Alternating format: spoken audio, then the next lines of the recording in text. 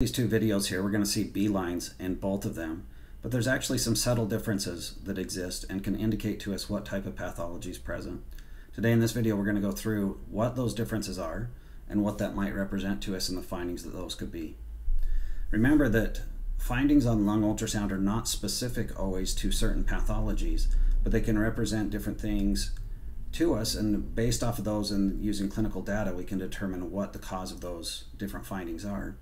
I typically think of this being either a cardiac or a pulmonary problem, and a lot of time when being a pulmonary problem can be infectious. Now there are some different causes in the lungs that we'll look at here that can give us some different findings, but today we're going to discuss B lines and then what occurs when we see an irregular pleural line. So today, again, we're going to reflect back to always our binary questions on lung ultrasound. And we've already been through, is there lung sliding and are there B lines in previous videos? And if you haven't had a chance to watch those, I'll put some links in the description below and put some tags here so you can get to those. But what we want to talk about today in this video is the pleural line irregular? And when we talk about the pleural line being irregular, the most common thing, with common things being common, is that it's going to be infection. Now, in the international guidelines that came out several years ago, they talk about it being ARDS, which we saw a lot of this during COVID.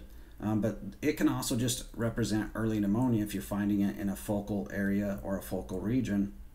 And seeing those subpleural consolidations in that irregular pleural line should make you think infection. Now there are other things that can cause it, which again, those things could be similar to pulmonary fibrosis, but hopefully you have a good history on the patient or you have some prior imaging, some things that can indicate to you that this is what their baseline is, or that they have pulmonary fibrosis, and that could be a cause of finding an irregular pleural line with some subpleural abnormalities. One of the things that they didn't necessarily indicate with these irregular pleural lines and the subpleural consolidations in the guidelines was metastases and masses. They do address it in a different area within the guidelines, but the findings we're going to look at today could be metastases, and I've seen those before. They don't, as typical of them, they do not typically have a comet tail coming off them, but we'll discuss that a little bit further later on. So keep in mind that when we do pulmonary ultrasound or thoracic ultrasound, we're going to look at 4 regions on both sides for a total of 8 regions, and that's going to be our basic scanning protocol. We're going to have our probe marker towards the head, and we're going to get an image similar to this, and we're going to have some ribs with rib shadows in there, and then some rib spaces. And in those rib spaces, we're going to be looking at this pleural line right there and trying to determine whether there are findings at that pleural line. And we're going to do that through all 8 of these regions. Now, when we get to the right side here at zone 4, we're going to look at the liver here, and we're going to look for the diaphragm. This is a typical place we'll have a lot of findings. And if we get to zone 4 on the left, we're going to then look here at the spleen. And again, we're going to define the diaphragm well there and look for pathologies in those areas. If, however, you have a high suspicion and you scan all 4 zones bilaterally and you're not finding that pneumonia, or you're not finding those B lines or the pathology that you're looking for, you should consider scanning zone 5 and 6. This is not our standard zones, and you don't always have to do these, but if you have a high suspicion and you're not seeing anything in zones 1 through 4 bilaterally, you should consider scanning zone 5 and 6. And again, to reflect back on COVID, this is where we'd see a lot of early COVID and development of ARDS in those patients. And again, we'll just look at those rib spaces, looking for the pleural line and assessing what's going on at that pleural line. Now, when we talk about what an alveoli should look like, it should be aerated. There should just, it should be an open sac of air. But as we progress through to interstitial syndrome, both the alveoli and the interstitial tissue between the alveoli are going to start to fill with fluid.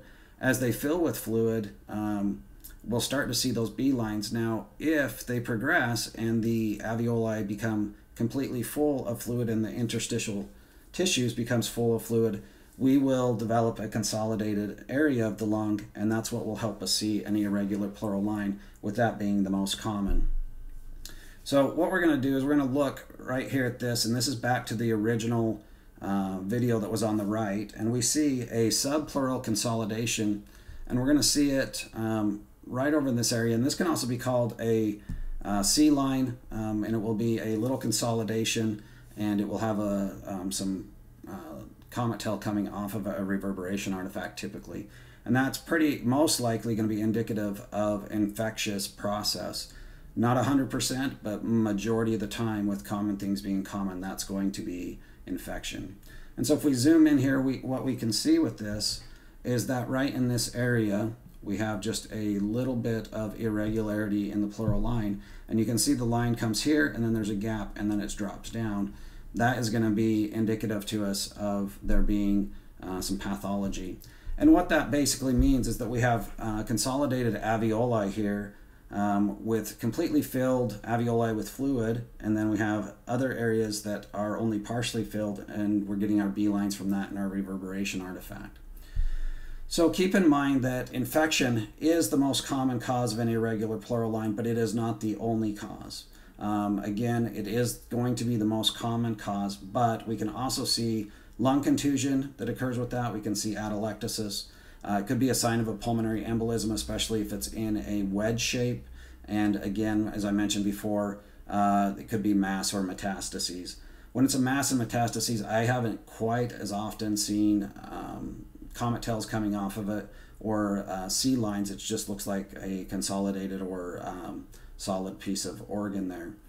Now to finish up, we're going to go through some tips here to help you with this. But also to help you get better at assessing this. So we're going to look at several different examples in different patients and the findings that they have. So first thing is, make sure you keep your hand still. A lot of times I see novice clinicians or clinicians that are novice to ultrasound that they're moving their hand a lot, and you really can't assess for these subtleties when you're moving your hand. And so you got to anchor your hand and then really assess. And what we can see here is that irregular pleural line. Now it gets a little hard because a lot of that's hiding right behind that rib that we can see right here. This is our rib. But we can see that down through this area, as the arrow indicates, that there's an irregularity and there's a drop off of that pleural line, and that's going to indicate to us that there's a subpleural consolidation, and then we see that reverberation artifact down through here. Next one, we're going to go ahead and see again. This one is going to be towards the lung base, and we can see that in this area, that in the circled green, that there is some irregular pleural tissue, that it's discontinued right here at the pleural line, and that we're going to go ahead and see that moving in and out as we play the video here.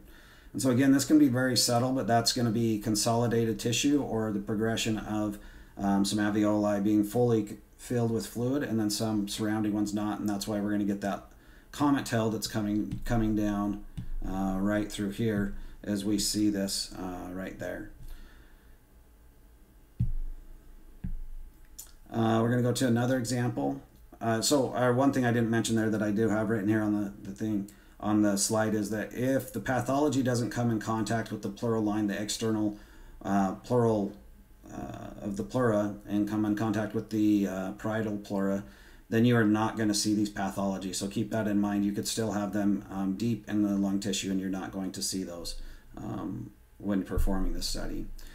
Another thing that you can do, so sometimes as we go and we're just scanning this very small area with the probe marker towards the head, we don't get to assess completely what's going on in each rib spaces quite as well. So we can go ahead and we can rotate the probe if we look over at this left side of the screen. And we can rotate that probe on the patient's right side. We can do that counterclockwise. And if it's on the patient's left side, we're going to rotate that clockwise to match the rib spaces. And we're going to open that up and really be able to assess that fluid better, or that pleural line better. So as we watch this video here, I want you to see that we see just a little sample of an irregular pleural line, but as we rotate that probe and work in between those rib spaces, we'll notice that there's a larger area that is has that subpleural consolidation, and also that the pleural line is irregular. Then we're going to go rotate back here, and we're going to see back to what we saw before, and that it's not quite as evident there. So if you find isolated B lines in a rib space, or maybe suggestion of an irregular pleural line, go ahead and rotate that probe so that you can further assess that rib space. Here's just another example. So this is a small one. We see a small irregular pleural disruption. It is hiding partially behind that rib space, and we're going to go ahead and see this video play here and just be able to assess that irregular pleural line is coming off there. And the B lines on this one, or the C line coming off of that, is not quite as obvious, but we do see that subpleural consolidation. And here's one more. We're going to go ahead and see that circled again in green.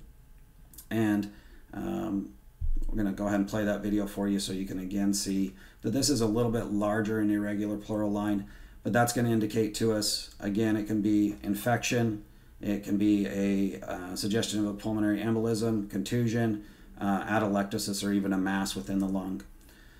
So again, we come back to this, what's the difference? So if we see a pleural line that is nice and linear, may not have a subpleural consolidation, it's not irregular, I typically am going to be thinking pulmonary edema, cardiogenic pulmonary edema, and that's also going to depend on the distribution of the B lines, but that's going to indicate that more to me. And in an irregular pleural line, like we see an example on the right, first thing that comes to mind is going to be infection. Obviously, we've got to apply that to all the clinical data we have, but that's going to be our most common thing. Well, I hope you enjoyed this here at POCUS Geek. I always am happy to try to offer more education on the use of POCUS in clinical care. If you have any questions about this or other point-of-care ultrasound-related questions, feel free to email me at pocusgeek@gmail.com or comment below. Happy scanning.